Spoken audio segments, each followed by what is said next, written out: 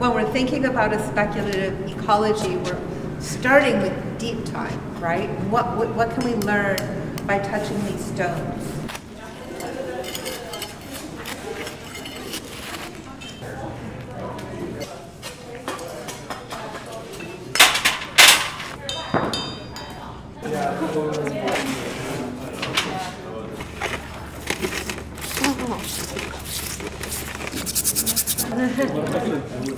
There's some kind of force moving under the concrete, which is most likely water, that's creating these cracks. So let's work with the cracks.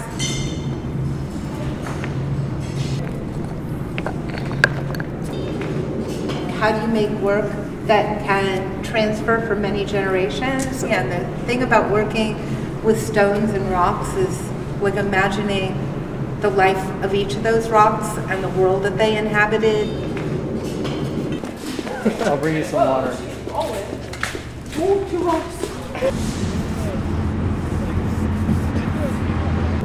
Oh, it is beautiful.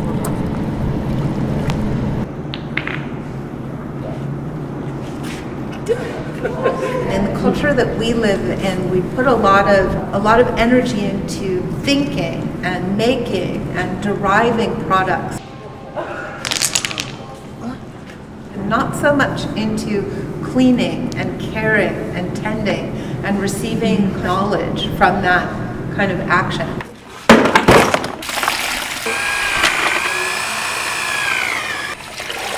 All of the soil comes from 50 feet under the ground. It's the soil that we displaced by building a well outside, and it's carbon dating 7,000 years. So you're touching things that haven't seen the light of day for 7,000 years.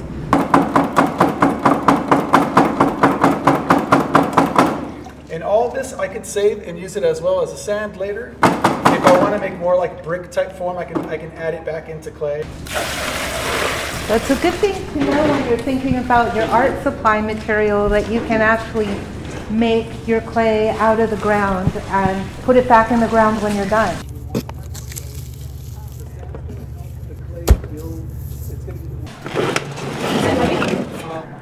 You're doing this all together, one piece. So when you feel like it, switch places and move around the form. Or maybe we just put it together as we're going. Like you could just stick that onto here.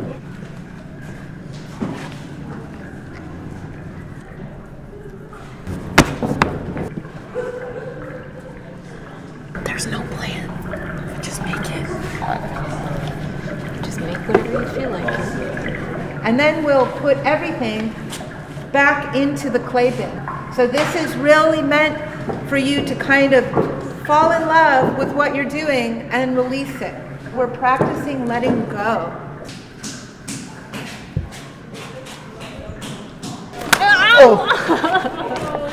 Oh no. That's a reflection of our experience here at the studio, where versus just sitting in the school and watching videos, we actually got our hand dirty. We wash rocks, we've been gardening, and I think we want to share this experience.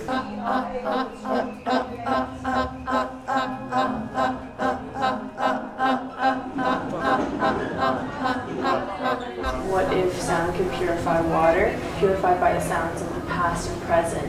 And what if water could store memory? My universe consisted of my father's garden. Nopales, fig, cactus, loquat, apricot trees everywhere. Yes, and the billy goats, the rabbits, the roosters, and the sheep that ran around Chavez Ravine like they owned the pinche place. Okay, Maria says to Fernando, don't let anyone ever tell you otherwise. Oh, Superman. Ecologically, what is the reparation? Dodger Stadium parking lot wants to be a hill again. Our purpose is to let the land itself heal itself. What if LA had a symbiotic relationship with the river? Using the native plants to remove pollutants, especially from the cars and the asphalt. And what if native flora and fauna could return back to where they belong? Having those corridors that can connect green spaces, especially important for the bigger animals like coyotes and bobcats and mountain lions, because they require a larger range of habitat in order to hunt. Rainwater has a very difficult time permeating the concrete create our dream and to build Los Angeles as a spongy city. It would obviously start as a seasonal wetland that would establish itself during the rainy season. Because that's also essential to keeping the water clean, is keeping it moving. What if we can actually intervene in construction as we know it to let a mountain behave like a mountain again, be the catch of the water that falls from the sky, be the generative element which will allow decay again. When things decay, you get mycelium. When you get mycelium, you activate the seeds in the ground. It is that network that is inherently in the ground.